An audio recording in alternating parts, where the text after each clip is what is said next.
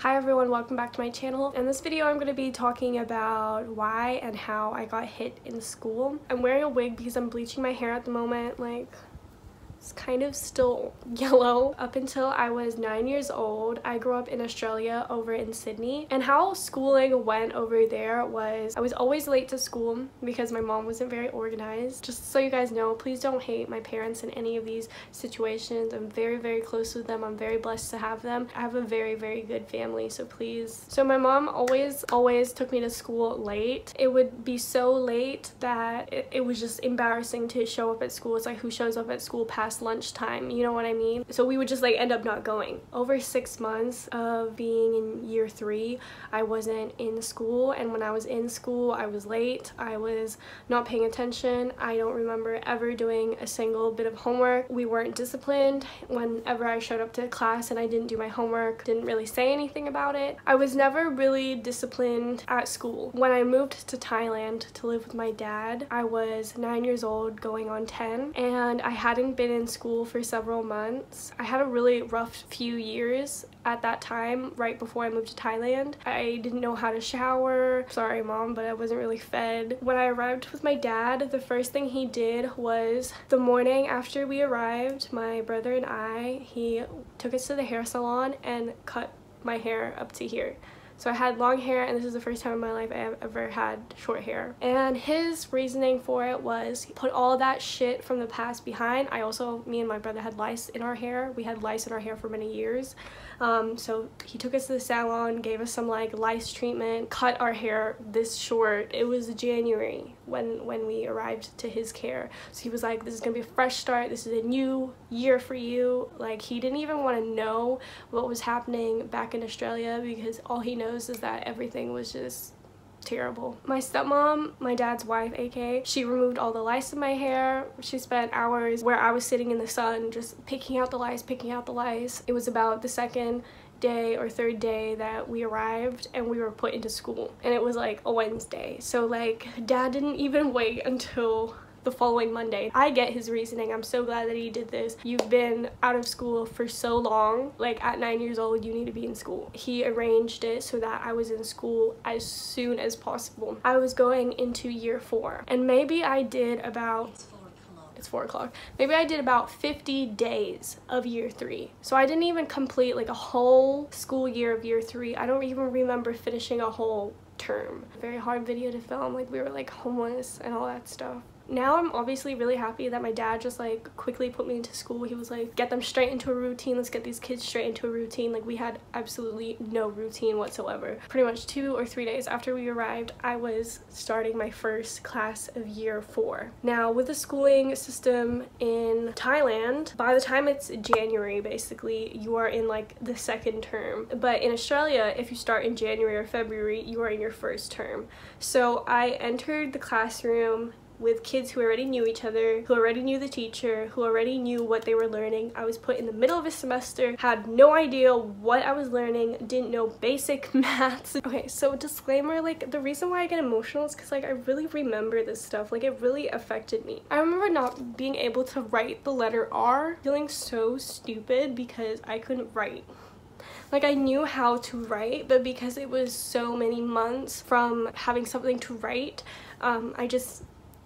it took me a little bit to pick up. And I was in a classroom of 8 kids, including me, which means there was 7 other kids. So it was a very small classroom.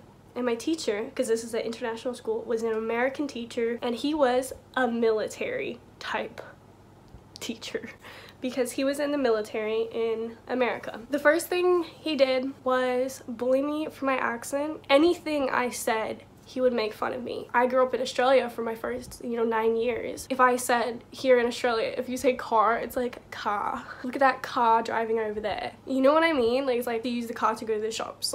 You know what I mean? It's car, car here. And so I would say that, and he'd be like, it's not car, it's car. That's the reason why I have a bit of an American accent today, because I was so sensitive to being bullied by him that I would just say things the way he wanted me to say it. Because if I said anything that was in my regular Australian accent, like at the time, you know, because I grew up in Australia, he would make fun of me, and I just didn't want him to point anything out. I didn't want him to look at me. I didn't want any attention. Like, I was a very, very shy, sensitive kid. Like, any of my family members can tell you that, like, I was my mom's shadow. I was my dad's shadow. Like, if I walked with anyone, I walked behind them, like closely behind them. Like, I was a very shy kid. I didn't make friends that weren't my brother's friends. All of my friends were made through my brother. I didn't speak much. Although it was international, they were very comfortable with typically Asian punishments, and I've been to other Asian schools, so hitting is completely normal. In some of them, of course, not all of them. He would hit us. He would hit the back of our heads, he would hit our fingers, he would push us, shove us, and he would, to me, the worst was humiliating. Like, he would humiliate me. We'll talk about the hitting first. He hit me by slapping the back of my head.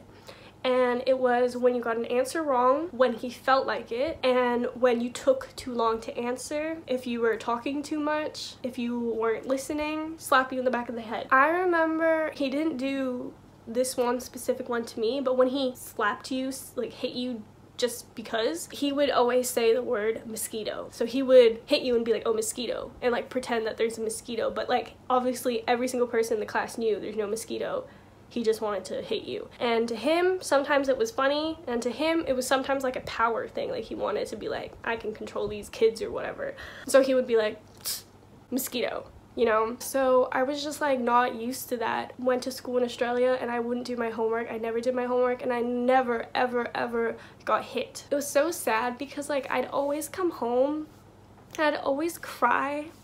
And I'd always cry to my dad and be like, oh, I don't want to go to school, like I don't want to go to school. I remember listening to music to like help me like get through all this. Like, I was so obsessed with Avril Lavigne. She had this one song called Keep Holding On, and I would like listen to it on repeat, and I'm like, oh, keep holding on. And I kept telling my dad like I just want to move to year 3 because I'm not smart enough for like year 4.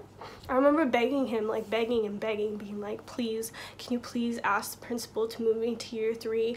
And he just, I just remember all my dad's counter arguments. He was just like, look, like you just need some time to catch up. He surely isn't that mean. Like, you're just being a bit sensitive. Like, maybe he's just joking. And then he'd be like, well, look, if you go back to year 3, then next year you'll have to have him, and that's an even longer time. Like, now you're starting in term 2. If you have him next year, you're gonna have him for term 1, 2, and 3.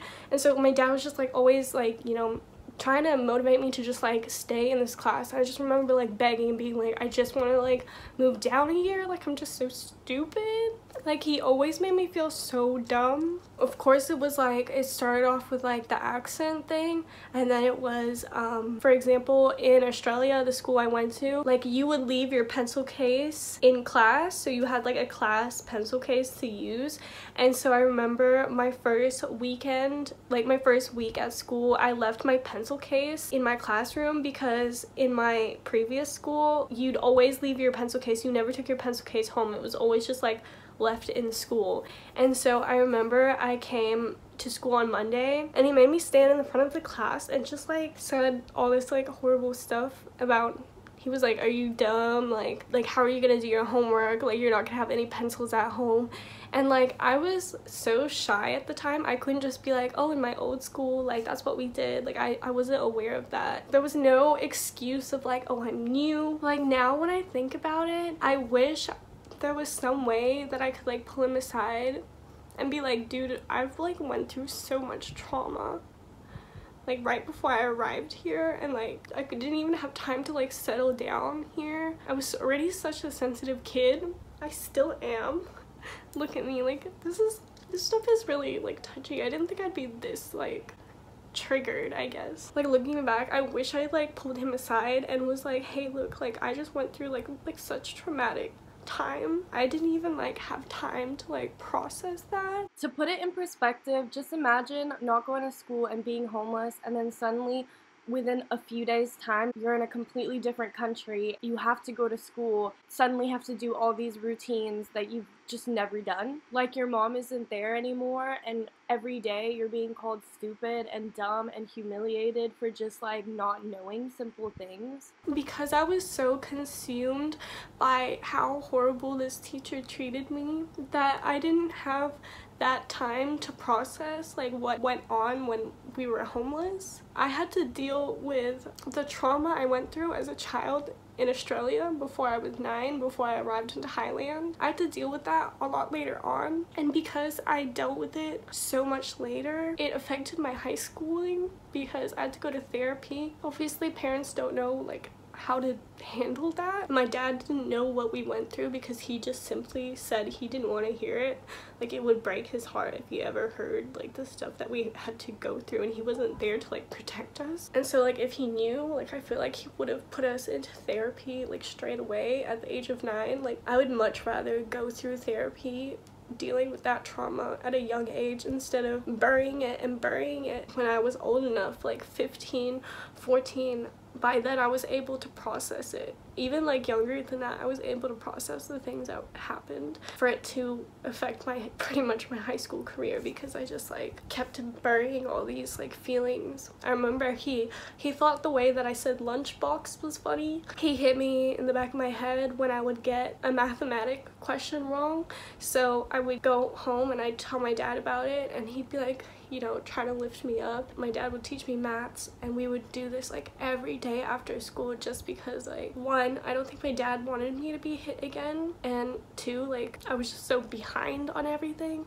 Like, all the kids were so much smarter than me. Like, they obviously finished year 3, like they obviously had like a normal routine, and like I just didn't. Always getting like a little bit stressed with my dad because I'm like, I just don't get it. Like, I don't know how I'm supposed to memorize this like mathematical chart. Like, I can't do it. My dad was just like, just practice, just practice, just practice. My dad was super resilient. Like, I remember at least once a week I would come home crying, like so upset. And I remember like even on the way home, like I would just like have to hold my tears, like, and just like look like everything was okay. And I'm like, I was 9 years old, like I was 10 years old, and I had to like pretend everything's fine because my stepmom was the one to pick me up from school. And I wouldn't cry until my dad came home, and that's when I would like cry and just like tell him all about it. And this was like so often, like so often. Every Friday in school we had this like maths quiz. If you got one wrong, you would get in trouble, and being in trouble means humiliation or being hit. I just remember like always praying like on a Thursday night, like, I hope I'm sick tomorrow, like I hope something bad happens to me tomorrow. Like, I remember like we would ride a motorbike to school, so it would be me in the front and my dad in the middle and my brother in the back, and we would ride the motorbike. And I remember like trying so hard to like move the motorbike so that we would go through a different street, because like there's so much traffic in the morning. Like, Thailand, we lived in Bangkok, like there's just so much traffic. And so I just kept thinking, like, if I try to turn us to a different street, then it would make us late, and then I might miss the test or whatever. So we also had show and tell at school. In Australia, where I grew up, it was show or tell. So I remember in year 1, year 2, year 3, whenever we did it, it was if you didn't have something to show, you just had to tell a story. I remember like in year 1, I didn't bring anything to show, so I just told a story about this weekend we went to the beach and we went with our dogs, etc, etc. So that's what it was like where I grew up. It was show or tell. My first week of school, I did not know. In this school, it was show and tell. So you had to show something and tell and talk about it. He told me that Monday, because we had show or tell on Tuesday, he told me that Monday, we're literally still my first week of school, and he was like, okay, tomorrow's show and tell. Well, I thought it was show or tell, so make sure you bring something. And he said that to the whole class, so I thought, you know, some people were gonna bring stuff and some people were just gonna tell them about their weekend. And I think I had a pretty good weekend, so I was just like, you know what, I'm just gonna tell them about my weekend. So I go to school on the Tuesday, and everyone has something on the table, and my teacher, his name was Mr. George, he was like, what did you bring? And I was like, oh, I didn't bring anything. And he was like, you bonehead, like, this is show and tell. what are you gonna show? I was too shy to be like, oh, like in my school it was show or tell, so you could tell a story. So he takes off his shoe and he's like, you're gonna show and tell this shoe. So I pick up the shoe and I'm in the front of the class. Fucking stunk. So this is Mr. George's shoe. It's a big shoe. It looks like it's leather or whatever it is. I'm really sorry for, you know, getting emotional. Anything before the age of like 11 is very like triggering to me. Anyways, I started to catch up in school. So he stopped calling me stupid, calling me a bonehead. You know, he stopped hitting me because I started to get the routines. I learned to do my homework. I also got hit for like not doing my homework. I learned that I was responsible for doing my homework. I was responsible for taking my pencil case home. I was responsible for learning the material that we needed to learn. I remember the first time I got something right. I was made to feel so stupid that like I literally remember the first time I got something right, and there was these 3 jugs drawn on the board. It was an 8-liter jug, a 3-liter, and a 2-liter, and he was like, what do you have to do to get one of these jugs to have 4 liters? And so we were all like sitting and like figuring out like what do we have to do, and then he was like, oh, do you want to try? And I was like, okay. So I stood up to the front of the board and my knees were like shaking, like I was shaking so much, and he was like, why are you shaking? And like he was just like, stand up straight, like stand up tall, speak louder.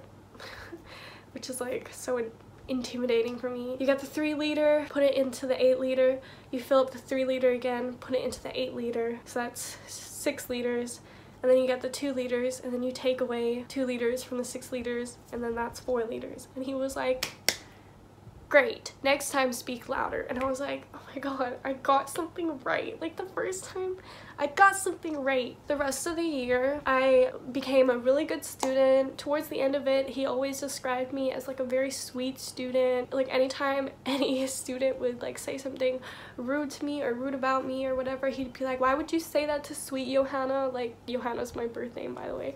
To make this a positive story, because it really is a positive story, even though I'm like triggered as fuck. Like I learned discipline from this teacher. He had a very particular way for us to write our notes. It was like, you know, date here and whatever. Everything was very organized, disciplined, routine wise. Because of that, I was a good student after that. Like everything, every school I went to, every class I had after Mr. George, I was very organized. I was very on top of homework.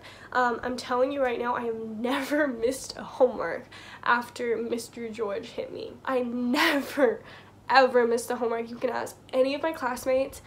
I never ever, like ever, like I'm serious when I say this, like I've never missed a homework. And I really put emphasis on this because I feel like some people are like, oh, I never didn't do my homework, but they like actually like missed a few homeworks. Like I fucking didn't. I never missed a homework. To hold myself accountable, because, you know, when I was in school in Australia, like if I didn't do my homework, nobody cared. If I didn't do good in a test, you know, like nobody cared. You know, nobody cared if I was late. Like nobody cared. So to then have this teacher, he pretty much like forced me to be super organized by humiliating me and hitting me. He did that to other students as well. Doesn't make it okay. I don't think it's right to hit students, but I honestly think what was worse was him humiliating me, him calling me stupid, like him calling me bonehead, him calling me dumb.